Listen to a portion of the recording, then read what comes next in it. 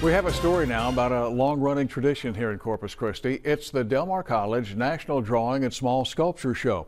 It's been attracting artists from all over the nation for more than half a century now.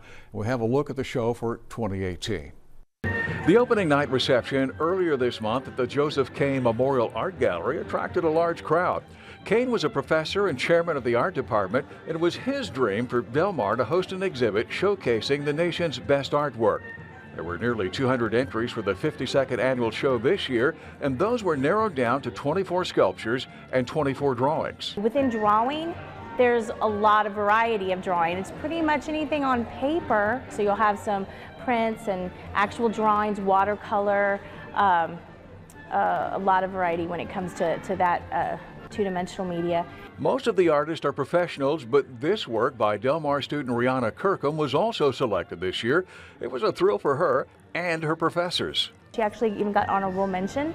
So that's always really exciting for us here at Del Mar because it shows the quality, the level of the work that the students are able to produce. Rihanna plans to become an art professor herself, and this will look good on her resume. Yes, yes, this will be very nice. I am extremely honored to be here with all of these actual professional artists. Del Mar art professor Randy Flowers installed the show, which means he decided which pieces went where. He's installed nearly 100 exhibits in this gallery since 1989, and he says this year's show is a good one. I like this show. We have the sculpture in this show is very strong this year. He says a big reason is the show was juried by sculptor Dora Nutella. She went for quality instead of quantity. And there's quite a bit of variety in the 3D pieces. Everything from the whimsical to abstract pieces and impressionistic works with a little bit of steampunk thrown in. For example, this work by Tennessee artist Bill Prince attracted a lot of attention. It's called Goose Gun, and it's made of steel, pewter, brass, chrome, and a shotgun.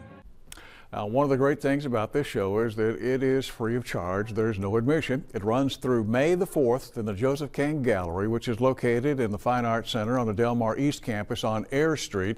The gallery is open to the public from 9 a.m. to 4 p.m. Mondays through Thursdays and from 9 a.m. until noon on Fridays.